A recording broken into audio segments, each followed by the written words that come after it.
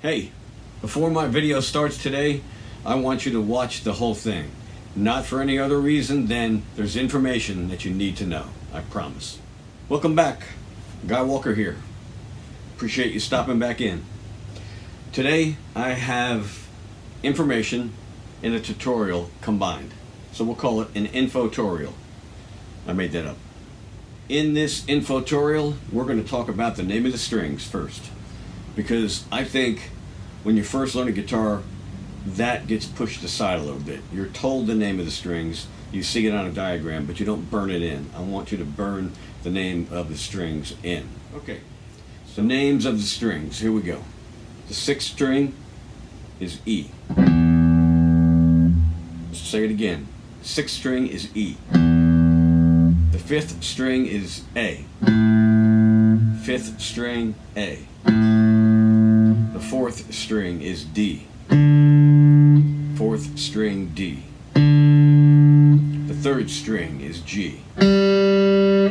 Third string, G. The second string is B. Second string, B. The first string is E. First string, E. Now you probably already know this, but maybe you don't have it burnt in. I'm just telling this to the people that if I say what's the name of the third string, I want you to be able to say it. That's all this is about. This next part of the infotorial is an exercise, a stretching exercise. Nothing more, nothing less. It's got to do with the first, second, third, fourth finger, and the first, second, third, fourth fret. And this is how it goes. I'm going to say the name, and as I'm saying the name, you realize it's the first fret in the first finger and so on. So 1, 2, 3, 4. And we're going to do that again. 1, 2, 3, 4. And down here I'm just all downstrokes. Just 1, 2, 3, 4. So what I want you to do is this. 1, 2, 3, 4. 1, 2, 3, 4. Next string, 2, 3, 4.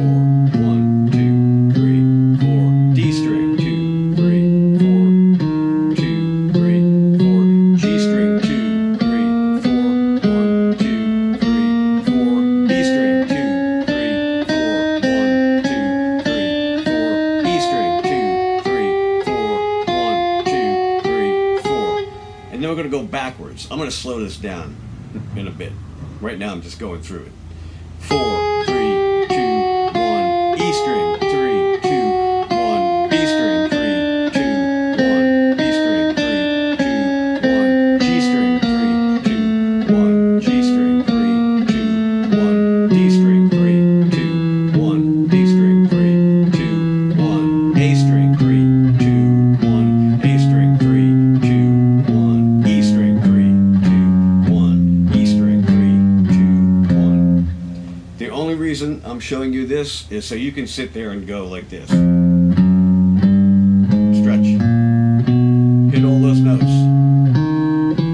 For the beginner, this is a little tough, but just do it. Try it. Slow it down. I'll go backwards, but I'll slow it down.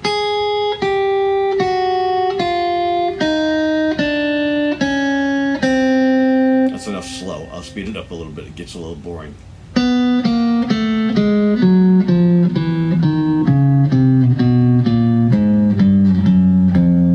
That's an exercise. That's a stretch exercise. And later on, when you get that fluently, you go.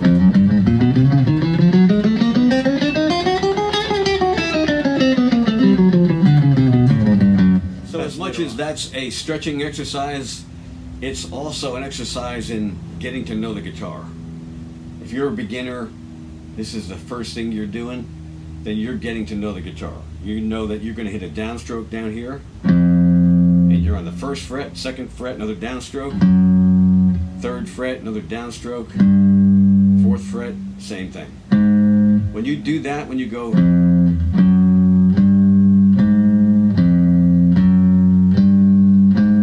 as simple as that is, you're making a connection with the guitar. There's no better way to get started than to just feel like you're making a connection with the guitar. One more thing about the warm-up exercise, the stretching exercise. I was talking a lot. I'm just going to do each string real quick here so you can see how it goes without me talking.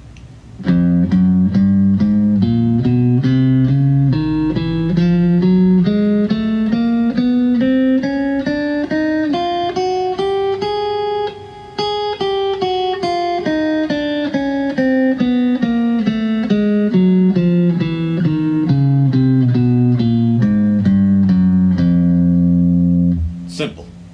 That's fast. If you can do it fast, do it as fast as you want. If it's in time. If you're going, that's not serving a purpose. Do it slow.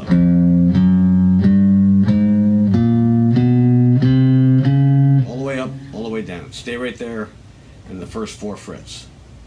The next thing I want to talk about is muting. I'm going to give you an example of muting, just because I never really played for you. So I'm going to play a nice simple example of muting.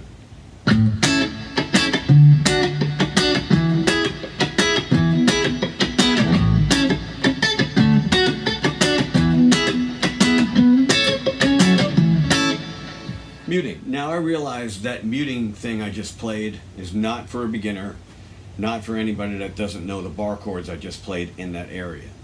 But that's okay. I don't want you to learn that.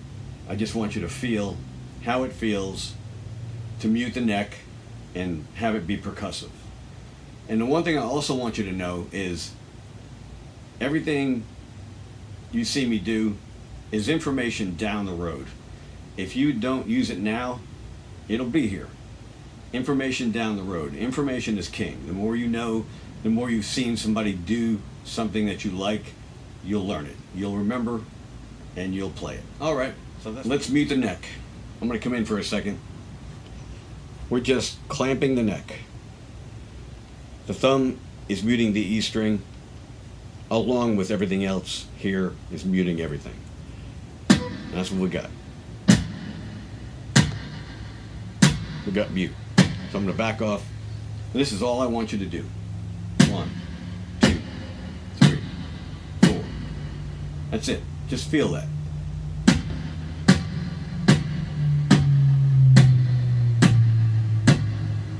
There's a beat there already.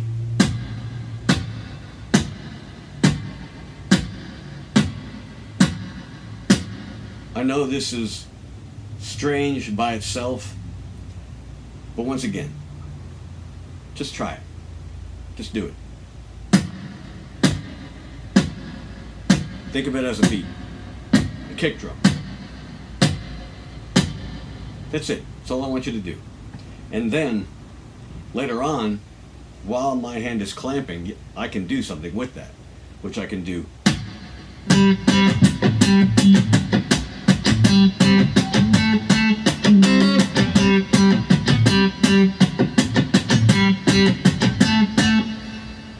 That's pretty musical for a clamped hand, wouldn't you say? So as much as this infotutorial was a strange one today, I promise you, if you keep all that in your brain, you will use it one day. You will use the fact that E, A, D, G, B, E. You will use that.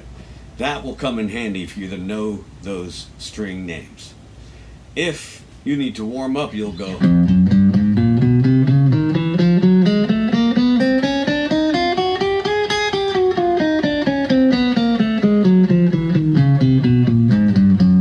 You will use that to warm up. I guarantee you will.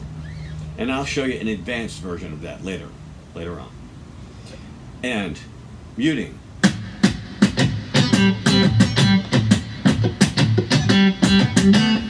Why not? You will use all that. If there's anything you take away from my videos, it's all information that you will use one day. I guarantee it. So I'll see you next time. Thank you.